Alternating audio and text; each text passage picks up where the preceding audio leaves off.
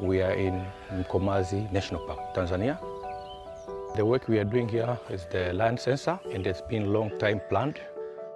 Lion are the top or the apex predator, balancing the prey-based population. For the very first time, WWF, in collaboration with partners, lion experts, are counting lion within the Mkomazi ecosystem to understand the numbers, the spatial distribution within the park and outside. Mkomazi ecosystem is found within the SOKNOT landscape. Over 3,500 lions are actually found in the SOKNOT. It's important to understand the numbers. How many do we have? So that we can plan properly, we can be able to budget properly. Sometimes it becomes very difficult to really estimate accurately the number of lions and other wildlife. We are employing the technique called the SECR. S-E-C-R, meaning a spatial explicit capture to actually give us the accurate population of the lion in the Mkomazi ecosystem. So all the lion observed, the team should focus on taking the photo of the unique features. The whisker spot on both sides of the cheek. It's actually sharp and white. That's how we can also age. So this one seems to be a juvenile.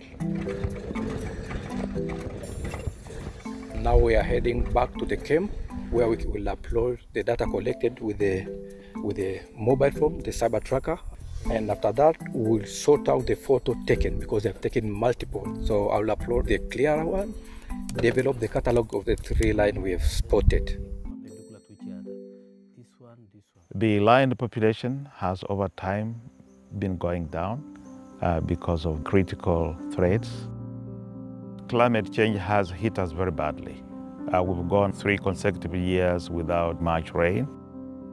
Most of the wildlife are trying to look for food and water, and sometimes then they get into areas which are human inhabited and therefore causing human-wildlife conflicts.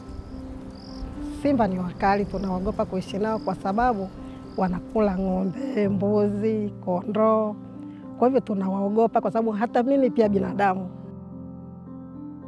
The community retaliated back by killing the lion. That is what we are seeing currently, really increasing human-wildlife conflicts.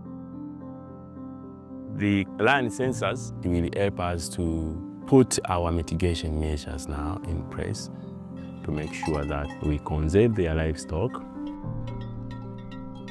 Mostly we deal with this human-wildlife conflict by collaborating with the local communities. So we educate them and give them materials to control these wild animals when they come to the residential areas.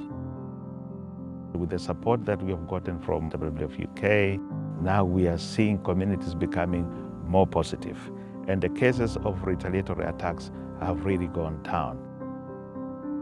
One of the things that we did was to build the predator-proof bomas, targeting households that had experienced livestock attacks from wild dogs, lions, and other large cannibals.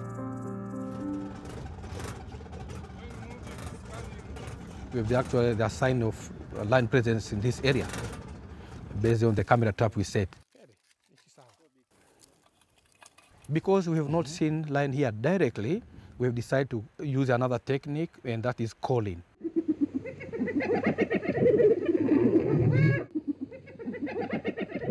Okay, we have been playing here the calling for 1 hour, but unfortunately no lion or any predator show. However, we will not lose hope. Maybe they are not in this area. Maybe after 2 or 3 weeks, we'll come back on the same place and do the playback again.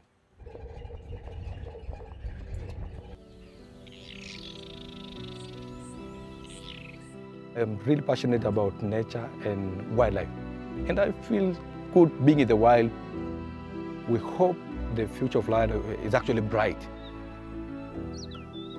What you are hoping to see is really increased coexistence between the local communities and the lions and other wildlife species. tunawashukuru shirika la WWF liendelee na moyo wa kutusaidia. In future, I see community and wildlife living in harmony. I see the land population healthy and growing.